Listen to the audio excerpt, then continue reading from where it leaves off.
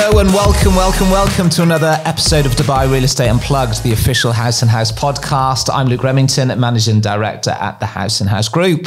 Joining us today to dive in some recent updates to talk about, well, I think we're probably going to go off topic a bit, Tom, but calculators, evictions, valuations, probably aimed at landlords and tenants, I would say so, but there's going to obviously be then movements onto buyers and sellers. I'm welcomed by our sales director, Thomas Paulson, who was previously a leasing director. Welcome back to the show, Tom. Just tell me a quick bit about yourself before we get into it.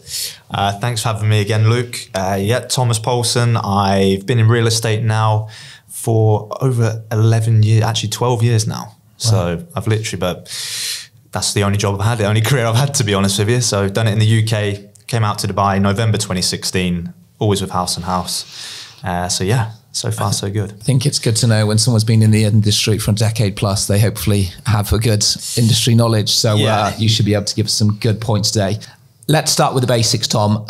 There's been a lot of attention recently regarding calculators. We're not talking Casio calculators, we're talking about RERA calculators. There's been a lot about evictions. We're hearing we were off air earlier talking about valuations. But I first want to dive into a big change that's happened, and it's revolving around the RERA rent calculator.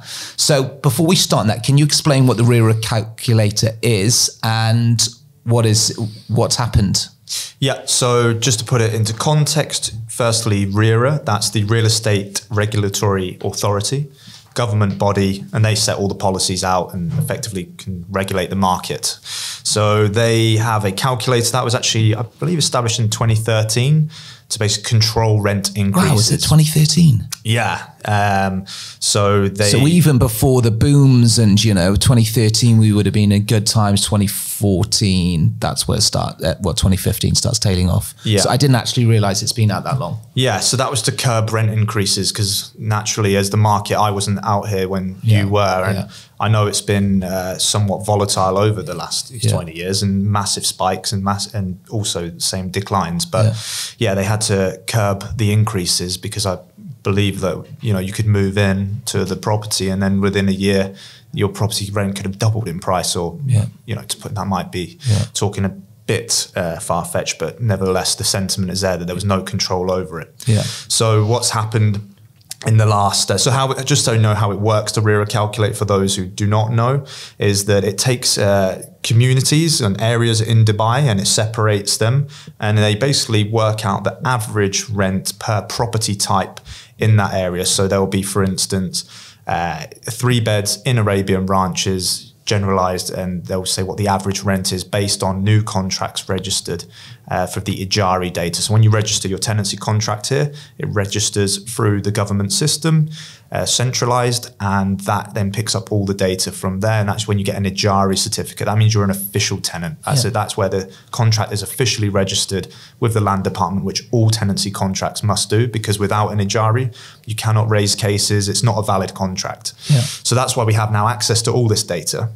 Which is great because it's transparent, and and I don't think many places in the world. I tried to ask my friend back home actually recently because one of the guys in the office was looking at buying an investment in the UK, and he wanted to know what the average rent prices were and what rent transactions were, but there is not that data available. So it's so the rent calculator is available for everyone to see, or just real estate brokers and someone in property developers? Everyone it's on the Dubai Rest app. It's on the RERA website, the Dubai Land Department website. And how it works is that any rent increases, if it can have a rent increase, which we'll go on to after, what justifies or warrants a rent increase and doesn't, has to be agreed at least 90 days before the expiry of the contract. And if it gets to day 89, it's technically you are not allowed to change actually the terms of the next contract. So that's as per the law. When you say agreed, what about 91 days, I want to put your rent up, and you say, no, I don't want you to put my rent up. That's not agreed. It's not agreed, but if the calculator takes precedence. So if I was the owner of that property, so how it works is that you put in your current rent that you're receiving, and then it works out if you're a percentage behind what they deem, based on the data provided, is the market rate. So if you're, I'll try and explain this as simply as possible without having a whiteboard and numbers in front of me. But if you're 0 to 10% lower than the average rent deemed in that area, so if you were receiving 100,000 dirhams rent as an owner and the rent was 100,000 as per them, the average, you would be entitled to no increase, 0 to 10%. Yeah. And then it goes up in increments. 11 to 20%, you're 5% allowed an increase if you're behind that amount. If you're behind 21 to 30%, it's 10%. And this goes up in brackets all the way up to 41% plus. So if you're over 40% behind what the current market is in your rent, if you're receiving a massive loss in the sense of what the average is, it's capped at a 20% maximum increase. And that 20% or 10% or 5%, whatever you're talking about, is of what that tenant is paying at that time. Exactly that. So if I was paying 100, you can go up to 105 or 110. Yeah, or so the maximum increase on 100,000 dirham rent, if you were 41% plus behind the market, even if you were 100% behind the market, let's just say the average rent was 200,000, you would be only entitled to a 20% increase. So that'd be 20,000. Yeah. So it's because they want to make it fair, I guess, to the owner, because that's a significant chunk of money to receive, even though the owner still might feel hard done by, because if they're double, you know, if they should be receiving double. But they also, as we know, do heavily favour tenants as well. They want to look after the tenants, the land department. They want to try and make it as fair as possible. And then going from me saying to you, Luke, right, you've now got to double your rent next year. Well, inflation, your salary probably has, you know, inflation's gone up.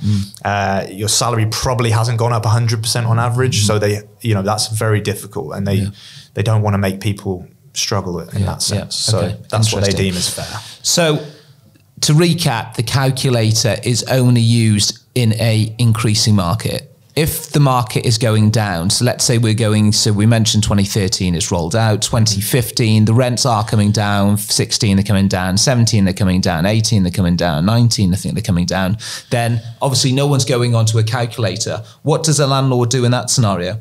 Well, there is no rent decrease calculator, so it's not like the tenant can roll reverse and be like, well, actually the rents are going down, so I can now go. Because the tenant's just going to say, I'm off, and I'll go and find some. If it's significantly cheaper, the rent, then it makes it worthwhile the move. Now, obviously, if it was only a certain, you know, slightly lower, it probably isn't worth the tenant moving, because they have to pay usually a 5% agency fee. They have to battle with their deposit. They have to rectify the property probably back to how they received it, and plus the general moving cost. But yeah, if you were the owner and if there was a dispute basically and either party are not happy, let's just say the RERA calculator is used and it allows an increase and the tenant disputes that. I think you alluded to that earlier. If I'm not happy about it as a tenant, you have to go and open a case down at the Rental Dispute Centre, otherwise known as the RDC. And that's when it will go potentially to a judge who will take into factor the context of why you're not happy. Perhaps the tenant's forked out loads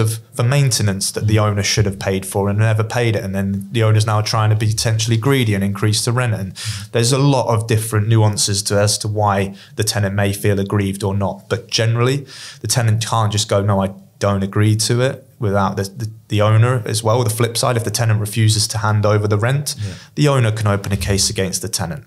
And it will probably side with the owner. Okay, so we got a good understanding about the calculator, the RERA calculator.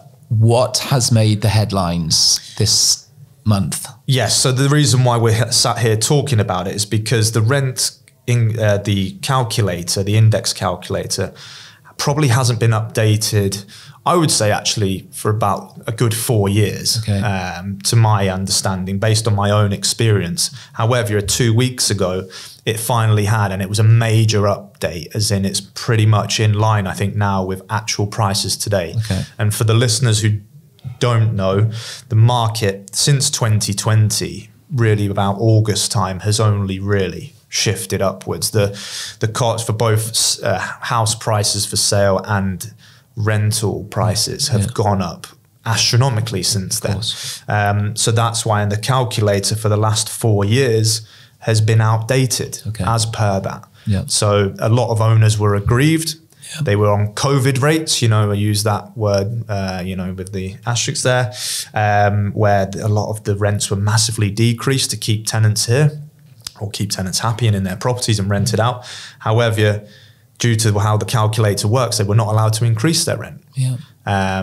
And therefore, in today, someone who rented out their property even maybe 2 months ago could be receiving a lot less rent than they probably entitled to, and were not allowed to get an increase. So now that's finally updated, which has meant that there's probably a lot of tenants out there going to be receiving rent increases this year moving forward. So, but you would say over the last 4 years, I think it's very fair to say that it's definitely been in the tenant's favour. Absolutely. I'll use my own personal example. So now I'm a homeowner, okay? But when I was renting my apartment in Dubai Hills estate, okay, that the building was, I think, pretty much handed over around 2020. I've lived in there since 2021, or maybe the end of 2020. Either way, it said that, and I was paying, and it was the what's probably the most expensive building in Dubai Hills estate, okay, in terms of, because it's sizable and it's nice, it's low rise, and so it gets the top end of the rent. That's my point.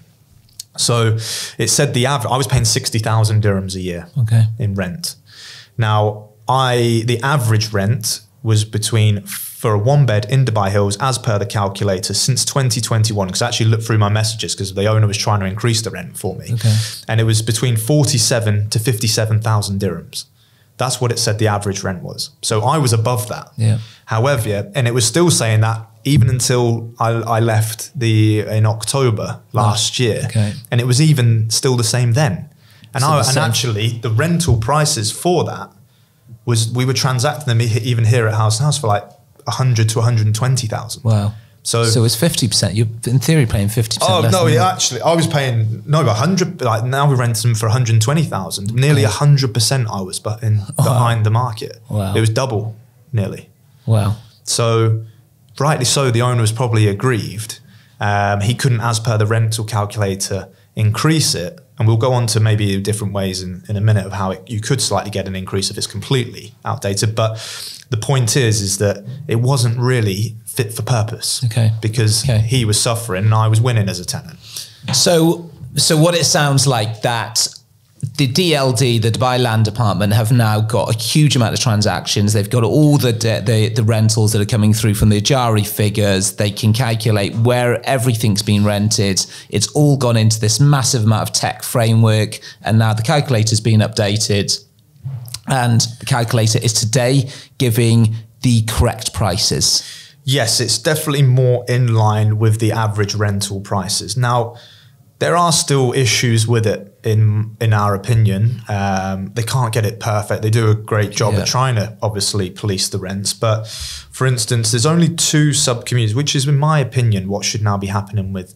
They've got, with all this AI, technology and all the data that they have, they should be able to pretty much do it, in my opinion, building to building. Because one building in Dubai Hills Estate, as an example, or Marina, or any part of, downtown, any community, is going to be very different even to the building next door. You could have a very high-end, luxurious building, which has got 2 beds, next to another 2-bedroom, which might be old, it might be smaller, for whatever reason, not as desirable. I have to remember there was once a landlord, and he looked directly over the Burj Khalifa. He was saying, well, the calculator does not doesn't give me anything for that. There's no drop down box to say Burj Khalifa view. Okay, we'll put it up by another 5-10%. So in theory, something that looks out over a DWA substation and something that looks over a Burj Khalifa, there is no difference. Exactly. There's no difference as per the calculator. It doesn't define. And obviously in rent achieved, yes, there is. As we know, it's more desirable, therefore it will achieve more money. But if you've got an existing tenant, you're stuck. Exactly. You are stuck because you have to give a year's notice to that tenant to get them out of the property. And then legally, you're not allowed to re-rent that property for 2 years if you do that. Because that also stops the landlords creating tenants, not effectively, I want to say homeless, but that's the point, right? Forcing them to pay more. It's the same thing. So yes, once again, back to what my earlier comment, it does favour the tenant, the law, in that sense. It wants to look after them. However, this update to the calculator, I think a lot of owners will naturally be happy with it. But there are, what we just referenced there, in downtown, there is actually 2 buildings which on the calculator now have differentiated, which is Downtown Views and the 118 randomly. I don't know why them two buildings have their own index. So you can look at downtown? Yeah, the whole of downtown, and there's two random buildings that you can pick an index. So maybe lucky for them owners or and is there much difference between those prices? Did you look in that far? Or I'll be honest, I'm not a downtown expert. I believe that I'm not too sure, to be honest. I could have done my interesting. So that could give us an idea that maybe it's something to come, that they are going to be rolling out the buildings. And they have in two villa communities. So Arabian Ranches 1 and 2. Okay. With 3 villa communities. So Arabian Ranches 1, Arabian Ranches 2, and Dubai Hills Estate for their sub-communities within, so what they're called, Dubai Hills Estate and Arabian Ranches, they're known as master communities, where they have then small sub-communities within them that are all different types, different designs, different sizes, and so on. They actually have their own, as per sub-community, own index, which is how it should be, because you've got how this works, just to put it into layman's terms, is that, for instance, in Arabian Ranches, you've got 3-bed in Al Reem, which is the townhouses entry level into into Arabian Ranches. And then you've got, and they can range around circa 2,500 square foot, let's say 2,500 square foot. And then up to you've got the villas in Sahil and Savannah, which are 3,000 plus square foot, 3 beds. But they will all come under 3 beds originally, which you've got, I'm just going to put this into really easy math. So you've got, let's just say you had one property and it was 100,000 dirham, the cheaper end. And then you had one that was 300,000 dirhams, the expensive end. How RERA would determine that would be, well, the average price is 200,000, which is not fair to either one. So actually maybe the ones paying less rent might get rent increases because it says the average is higher, when actually maybe that doesn't warrant it. And then the ones on the higher end wouldn't be able to get a rent increase. So them landlords, so there's a winner and loser all the time in this. So if you're on the more affordable end of the market, you're usually entitled to rent increases. Why did they just pick out Arabian Ranches and Dubai Hills Estate? Honestly, I don't know the answers to why. I know that there were some communities, obviously, there's Dubai Hills Estate especially is a lot newer. In the last 4 years, there was only 2 communities handing over in the beginning, Maple and Sidra. However, there's been far more villa communities hand over since then. And I guess they need to keep it more, in line with what the market's doing. But it's a great sign of things to come. And it's how, in my opinion, it should be. Every building should have, and hopefully it's working towards that, that every villa community has its own sub-community index, and every master community, like for instance, Dubai Marina. I looked today and it's still just Dubai Marina. How many buildings? Hundreds. Exactly. So they're all going to be so different. They're micro, climates in each one, and economies in each one. So we've got a big leasing team here. We do a lot of rentals. We must be in excess of 60 leasing brokers that just purely focus on leasing in their each individual areas where they're experts in. What's the word on the ground? What are they hearing from tenants? Unhappy, I am assuming.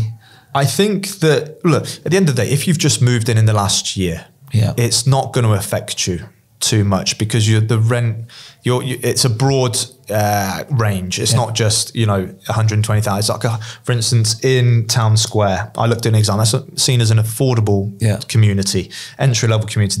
The range for 3 bedrooms is between 126,000 to 154,000 for a 3-bed. That's the average rent. So it's unlikely that you're going to be due a rent increase. It'll be the tenants that moved in 4 years ago, 5 years ago, or so, that they were the ones that, I'm going to use this once again, suffer from the rent from this update. But at the same time, it might be due a 20% rent increase or 15, 20%, a higher amount on the higher side. But at the same time, can you feel that aggrieved if you've had a very cheap rent maybe for the last 4 years and the owner's not been able to put it up? That's the flip side to this. So, and you're still, even with a 20% increase. So for instance, let's just say I was still living there in that 1 bedroom that I had for 60,000 dirham. And the landlord gave me a 20% rent increase. Okay, it's not ideal, but at the same time, I'm now paying 72,000 and others in the same building next door paying 100 to 120. So once again, back to my moving costs, I'm still winning. What do you think tenants are going to do, Tom? Are tenants now going to think about the buying path? Is that why, you know, we've got a massive surge in the market, and we have done, you know, we've been mentioning it, the headlines have been mentioning it. It seems to be every single week we got billions more than the previous month. Is this because now we have in order to have a market that keeps turning over, other than investors, we need buyers, and we need people that actually live in their homes and rent, that first-time buyers coming into the area. Is that what we're seeing? Are people saying, well, look, enough's enough? To be honest with you, I think that, as you said, that if there is going to be an increase in buyers off the back of it, it will be the first-time buyers.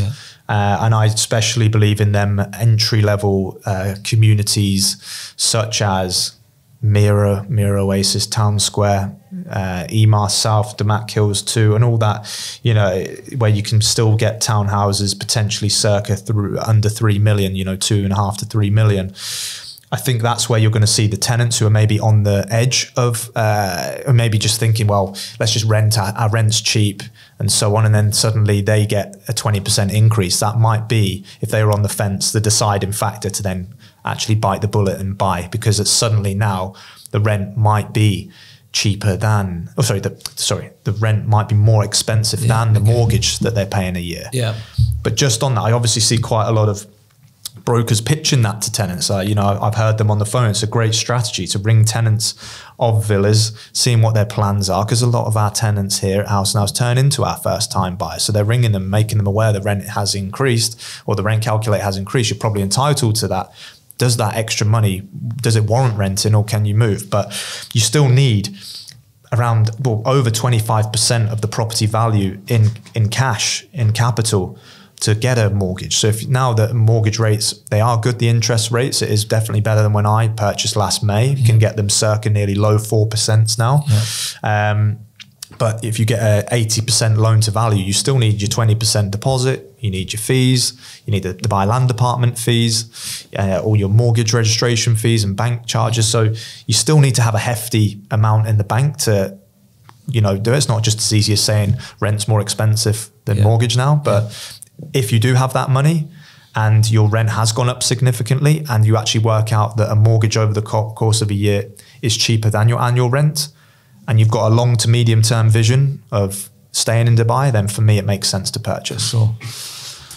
Evictions has been talked about a lot, hasn't it? And, you know, I think as a company, we get a lot of landlords come to us saying, we want to serve our tenants evictions. Tenants then get extremely upset. Why they're evicting us? Because the landlord's moving in, and the landlord does have to give a reason. Moving in, I think there's a few, renovating because it's uninhabitable. There's 4 or 5 reasons. Yeah, like moving in next of kin, selling the property, moving in themselves, it being uninhabitable, like structural damage, which, but you know, you still need Dubai municipality approval for that. It can't just be old fancy putting in a new kitchen. But the point I'm trying to make, Tom, is the evictions that were being served, I think it's fair to say a lot of them were being, a lot of tenants were being given an eviction notice and the landlord's moving in, and the landlord actually has no intentions of moving in. The landlord is just going to evict. He's then going to month, 2, 3, 4, maybe take his time remarketing it, hope the previous tenants haven't found out, and then put it back on at today's valuation, whenever that was. Are we going to see a slowdown on that? Because that is kind of annoying for you as a tenant to say, well, look, there is a law in place, but it's kind of we're scooting around that point that you're not actually moving it into yourself, Mr. Landlord or Mrs. Landlord, and your brother, sister, mother or father, whoever's not moving into it. So that did upset a lot of tenants. And I know here at the company, we got a lot of angry tenants saying, I don't believe, why would my landlord be leaving his Emirates Hills villa to move into my townhouse in Damac? It just seems ridiculous. So are we going to see a slowdown on the evictions now that landlords are getting a bit more? Potentially. I think that, you know, I think that if they're getting more rent, once again, as a landlord point of view, a lot of these landlords who were stuck with tenants paying a really low rent were just giving up and thinking, do you know what? I don't want this problem anymore. I am going to sell the property.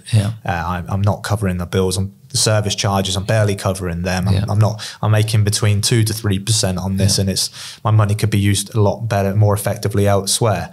But now that they can increase the rent, potentially these people up to 20% quite comfortably, then you're probably going to see more people hold on to it, onto their investment. I think we saw in the news, I know we're probably going slightly off topic, or we're still on evictions, is that, I saw it all in Arabian business and everyone reposting it on social media about eviction notices being transferable. So if an owner serves their 1 year's notice to the tenant to leave, the new buyer still has to either have to see out that 1 year notice, so have to do the transfer after the tenant leaves to ensure that it's vacant on transfer, or they have to reserve the 1 year's notice, because that notice is between. So just put this picture: you're selling your property, and you've given your tenant notice.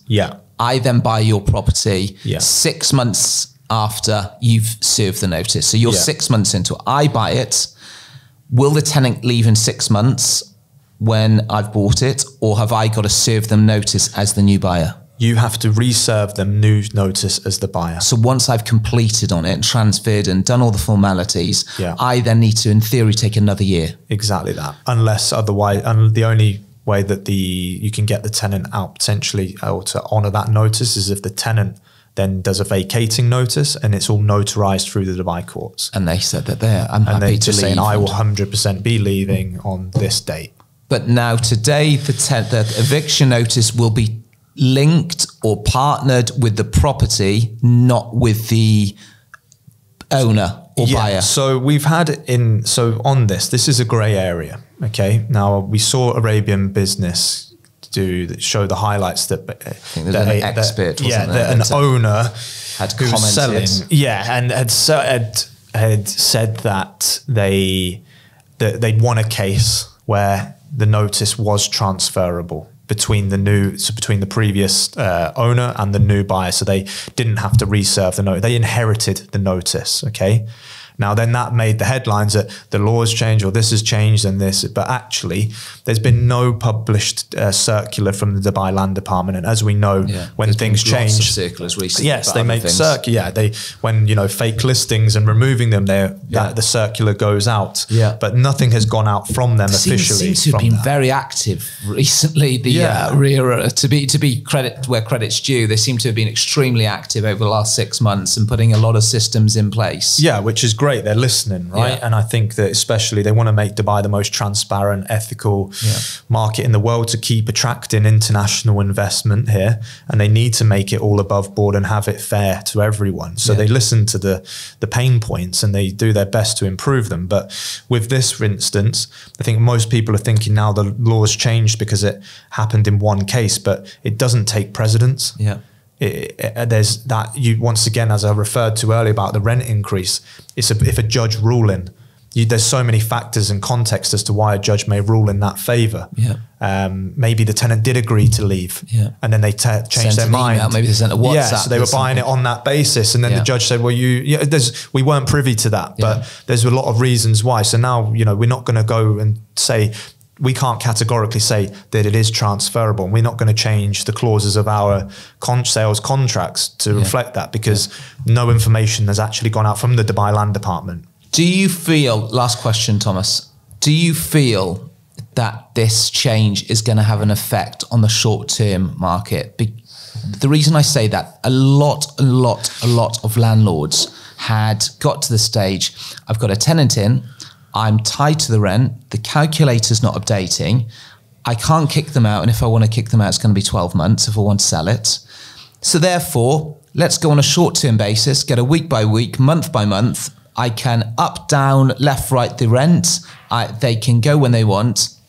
And it's that flexibility. I can have friends, family stay there, and they can, the numbers were a lot higher. Is this going to change? Are we going to see a lot of these holiday companies struggle? Are we going to see that landlords going to say, well, now, to be fair, I don't really want to pay my own DWELL. I don't want to pay the due, because that's what you got to do. I've got to pay the AC charges if there is some. So I'll get away from that and I'll just put it back onto the long-term let, because now they seem to be more at a similar level. I personally don't think it will have too much impact. just because either way, like, I think that if you're getting, I mean, we probably noticed an impact over the last year or so of more people going to long term again, because as in, you know, actual tenancy contracts, because the rents are great. I don't think this change with the RERA calculator is going to impact that too much, because you still have your tenant and you still have to give the year's notice. Right. So it's not going to have now. I believe that people still will always use holiday home or as a strategy, short-term holiday homes, because it gives just more flexibility. They can sell it when they wish to. They can increase their rates whenever they wish to on a short-term basis. And it's just a lifestyle choice or an investment strategy that's completely different to long-term. And I think people will always have that strategy anyway. And I don't think being able to increase the rent 20, because the only people it impacts is the owners that were getting really low rates that have been able to get 20% more, but it's still going to take them years to get to that level. And they still need to give the 1 year's notice to evict the tenant. So I don't think it's going to have too much dramatic impact on the short-term market. Interesting. My personal view. Yeah, no, interesting. I think, look, to wrap it up, we've got something that we could see, you know, if you were a tenant, you've probably been on the crest of a wave for quite a few years. It's been nice, and now it's not as nice, but all good things don't seem to last forever, I think is fair to say. That's all we have time for today. So thank you for joining us on Dubai Real Estate Unplugged. If you want to learn more about any navigating or learning to navigate the rental market in Dubai, or if you have any further questions, don't hesitate to reach out to us. Our details will be in the show notes. Don't forget to subscribe to our podcast on your preferred platform to stay updated on all things real estate in Dubai. Until next time.